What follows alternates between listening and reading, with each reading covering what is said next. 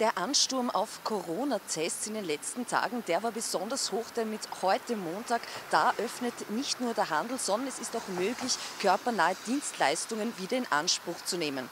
Doch für viele Bereiche, da braucht man einen negativen Test und so bieten auch 400 Apotheken in Österreich an, einen solchen Test durchzuführen. Allerdings geht das nur mit vorheriger telefonischer Anmeldung.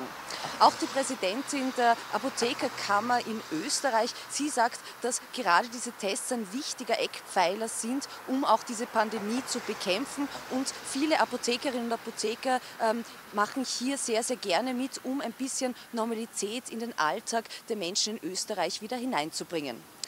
Diese ganze Liste von Apotheken finden Sie auf der einen Seite unter www.apothekerkammer.at oder aber auch Sie abonnieren OE24 Plus, dann haben Sie alles ganz einfach im Überblick.